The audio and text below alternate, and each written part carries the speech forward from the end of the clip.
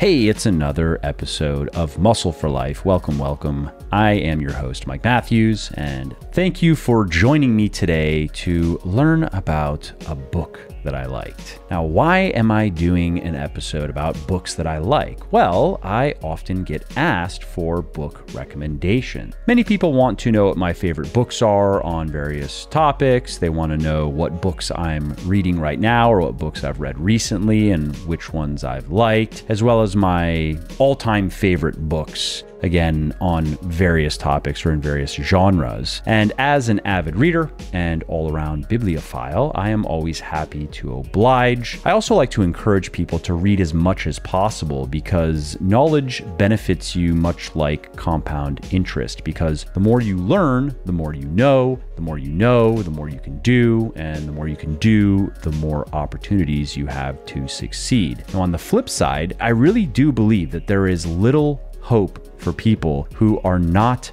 perpetual learners. Life is overwhelmingly complex and chaotic, and it slowly suffocates and devours the lazy and ignorant. So if you're a bookworm on the lookout for new good stuff to read, or if you would just like to get into the habit of reading, then this episode is for you, and this series of episodes is for you. I post one every 4 to 6 weeks or so. And the idea behind the series is very simple. I share books that I have particularly liked, I explain why I liked them, and I share several of my key takeaways from the books. Usually it's 5, sometimes it's 3, as well as some of my own thoughts on those key takeaways.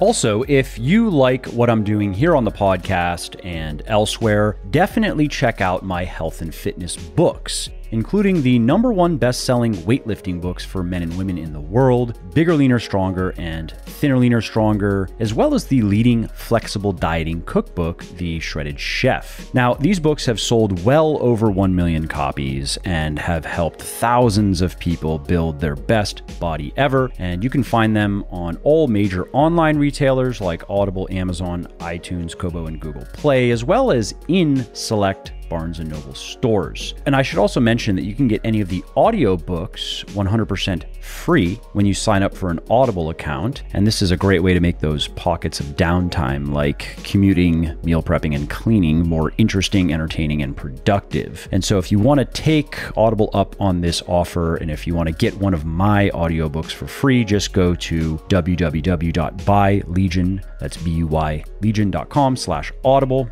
and sign up for your account. So again, if you appreciate my work and if you want to see more of it, and if you want to learn time-proven and evidence-based strategies for losing fat, building muscle, and getting healthy, and strategies that work for anyone and everyone, regardless of age or circumstances, please do consider picking up one of my best-selling books, Bigger, Leaner, Stronger for men, Thinner, Leaner, Stronger for women, and The Shredded Chef for my favorite fitness-friendly recipes.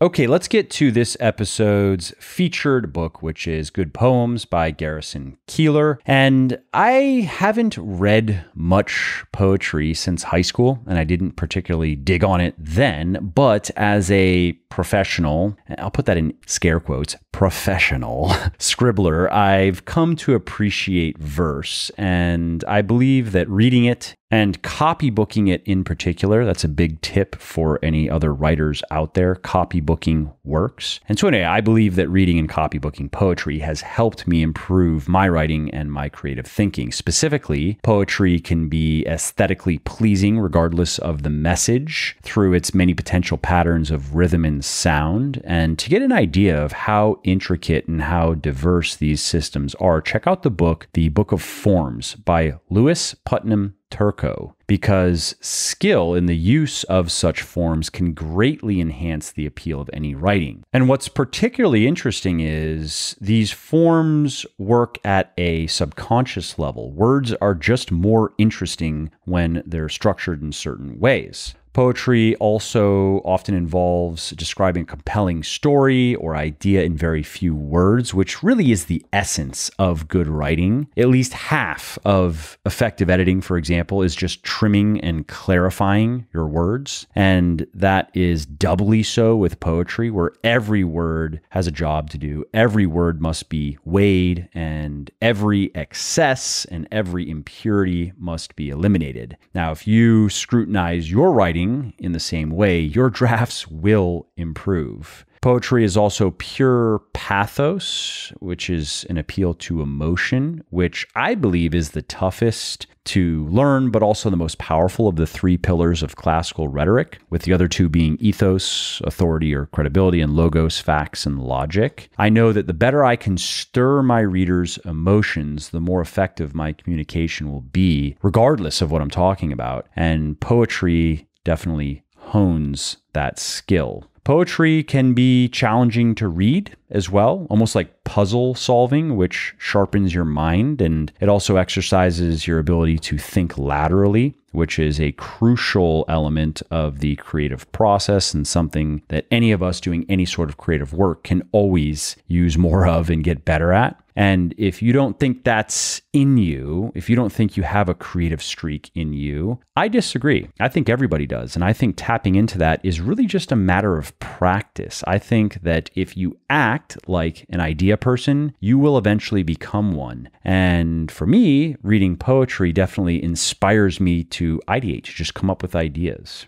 And my last thought on the immediate value, to me at least, of poetry is it is a treasure trove of exotic and stimulating figures of speech, which can add brilliant colors to otherwise monochromatic prose. See what I did there?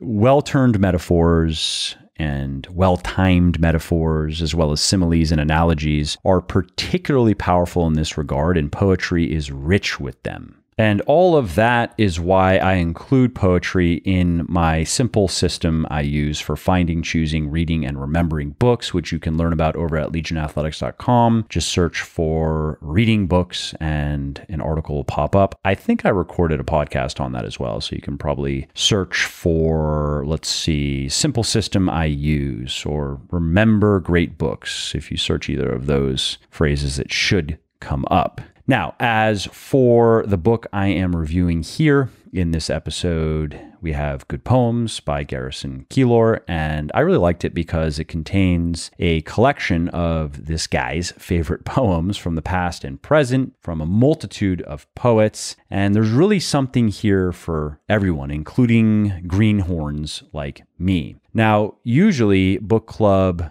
podcasts contain my key takeaways from the book as well as my thoughts on them, but in this case, I'm just going to share several of my favorite poems from the book and let you come to your own conclusions about them and about the book itself. If you don't like any of the poems that I share here, you actually may still like the book because we may just have a different taste in poems. There were plenty of poems in the book I didn't really like. I thought many were okay. I thought several were very good, and I thought quite a few were not so good. But regardless, there are many poems in this book. It is a rich and abundant lyrical buffet. So if you have any interest in poetry, I'm sure you're going to find some stuff in here to like. Okay, let's get to the first poem, which is Excelsior by Henry Wadsworth Longfellow.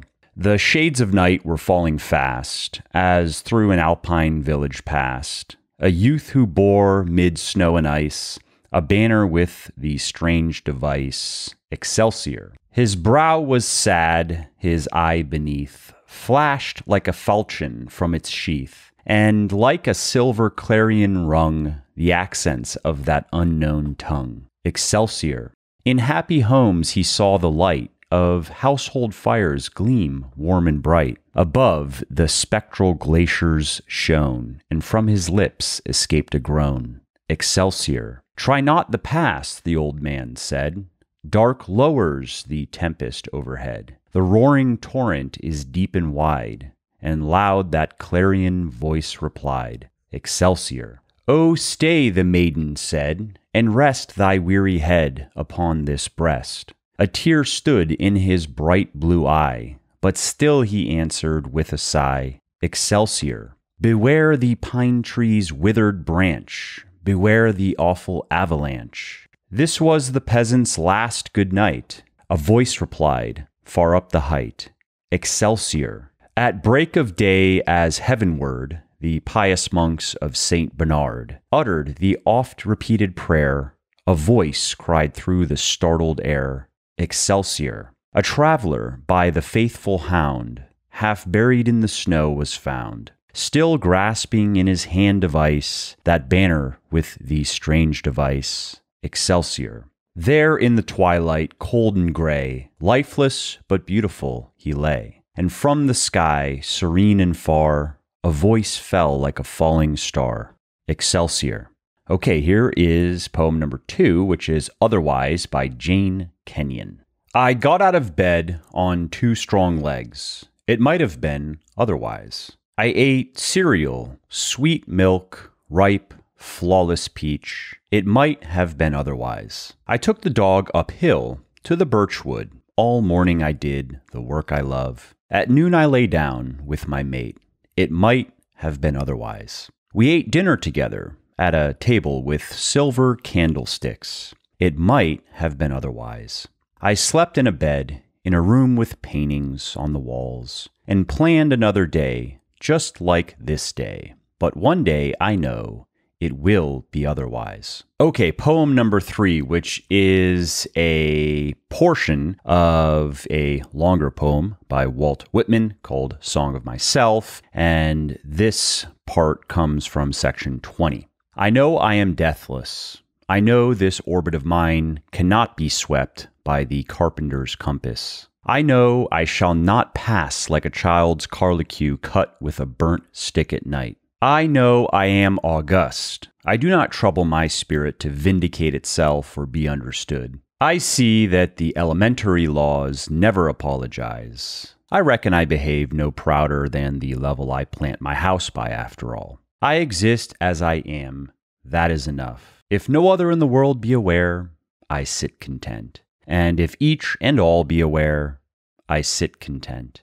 One world is aware, and by far the largest to me, and that is myself. And whether I come to my own today or in 10,000 or 10 million years, I can cheerfully take it now, or with equal cheerfulness, I can wait. And that's it for that one. Let's move on to number 4, which is Egg by C.G. Hanslasek. I'm scrambling an egg for my daughter. Why are you always whistling, she asks. Because I'm happy, and it's true. Though it stuns me to say it aloud, there was a time when I wouldn't have seen it as my future. It's partly a matter of who is there to eat the egg. The self fallen out of love with itself through the tedium of familiarity. Or this little self, so curious, so hungry, who emerged from the woman I love. A woman who loves me in a way I've come to think I deserve, now that it arrives from outside me. Everything changes, we're told. And now the changes are everywhere. The house with its morning light that fills me like a revelation. The yard with its trees that cast a bit more shade each summer. The love of a woman that both is and isn't confounding. And the love of this clamor of questions at my waist. Clamor of questions. You clamor of answers. Here's your egg. Moving on to poem number 5, Leisure by William Henry Davies. What is this life if, full of care, we have no time to stand and stare? No time to stand beneath the boughs and stare as long as sheep or cows. No time to see when woods we pass where squirrels hide their nuts in grass. No time to see in broad daylight streams full of stars like skies at night. No time to turn at beauty's glance and watch her feet, how they can dance. No time to wait till her mouth can enrich that smile her eyes began. A poor life this is, if full of care, we have no time to stand and stare. If you like what I'm doing here on the podcast and elsewhere, definitely check out my health and fitness books, including the #1 best-selling weightlifting books for men and women in the world, Bigger, Leaner, Stronger and Thinner, Leaner, Stronger, as well as the leading flexible dieting cookbook, The Shredded Chef. Poem number 6 is In a Prominent Bar in Secaucus One Day by X.J. Kennedy. In a prominent bar in Secaucus one day, rose a lady in skunk with a top-heavy sway, raised a knobby red finger, all turned from their beer, while with eyes bright as snow crust, she sang high and clear. Now who of you'd think from an eye-load of me, that once I was a lady as proud as could be? Oh, I'd never sit down by a tumble-down drunk, if it wasn't, my dears, for the high cost of junk. All the gents used to swear that the white of my calf beat the down of the swan by a length and a half. In the kerchief of linen I caught to my nose, there never fell snot, but a little gold rose. I had 7 gold teeth and a toothpick of gold. My Virginia cheroot was a leaf of it rolled, and I'd light it each time with 1,000 in cash. Why, the bums used to fight if I flicked them an ash. Once the toast of the Biltmore, the belle of the Taft, I would drink bottle beer at the Drake, never draft, and dine at the Astor on Salisbury steak, with a clean tablecloth for each bite I did take. In a car like the Roxy, I'd roll to the track, a steel guitar trio, a bar in the back, and the wheels made no noise, they turned ever so fast. Still, it took you 10 minutes to see me go past. When the horses bowed down to me that I might choose, I bet on them all, for I hated to lose. Now I'm saddled each night for my butter and eggs, and the broken threads race down the back of my legs. Let you hold in mind, girls, that your beauty must pass, like a lovely white clover that rusts with its grass. Keep your bottoms off bar stools and marry you young, or be left an old barrel with many a bung. For when time takes you out for a spin in his car, you'll be hard-pressed to stop him from going too far, and be left by the roadside for all your good deeds, 2 toadstools for tits and a face full of weeds. All the house raised a cheer, but the man at the bar made a phone call and up pulled a red patrol car, and she blew us a kiss as they copped her away from that prominent bar in Secaucus, NJ. Okay, the 7th and final poem I want to share with you, which is Birthday Card to My Mother by Philip Appleman. The toughness indoor people have, the will to brave confusion in mohair sofas, crocheted doilies, challenging in every tidy corner some bit of the outdoor drift and sag, the tenacity in 40 quarts of cherries up for winter, gallon churns of sorbet at family reunions, 50,000 suppers cleared away, the tempering of rentmen at the front door, hanging on, light bills overdue, sons off to war or buried, daughters taking on the names of strangers. You have to come through the years of wheelchairs, loneliness, a generation of pain, knotting the joints like ancient apple trees. You always knew this was no world to be weak in, where best friends wither to old phone numbers in far-off towns, where the sting of children is always sharper than serpent's teeth, where love itself goes shifting and slipping away to shadows. You have survived it all, come through wreckage and triumph hard at the center, but spreading gentleness around you. Nowhere, by your bright hearth, has the dust of bitterness lain unswept. Today, thinking back, thinking ahead, to other birthdays, I lean upon your courage and sign this card, as always, with love.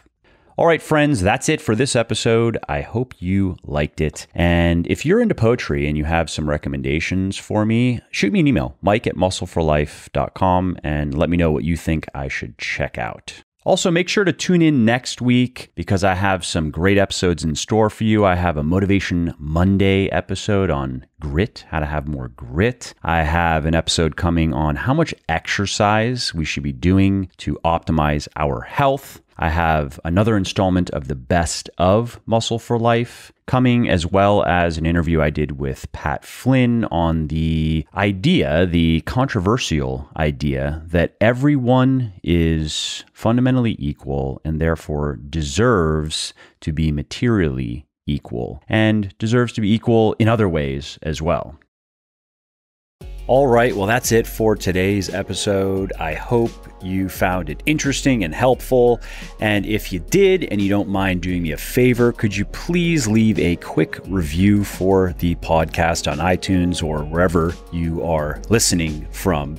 Because those reviews not only convince people that they should check out the show, they also increase the search visibility and help more people find their way to me and to the podcast and learn how to build their best body ever as well. And of course, if you want to be notified when the next episode goes live, then simply subscribe to the podcast in whatever app you're using to listen, and you will not miss out on any of the new stuff that I have coming. And last, if you didn't like something about the show, then definitely shoot me an email at mike@muscleforlife.com and share your thoughts. Let me know how you think I could do this better. I read every email myself, and I'm always looking for constructive feedback. All right, thanks again for listening to this episode, and I hope to hear from you soon.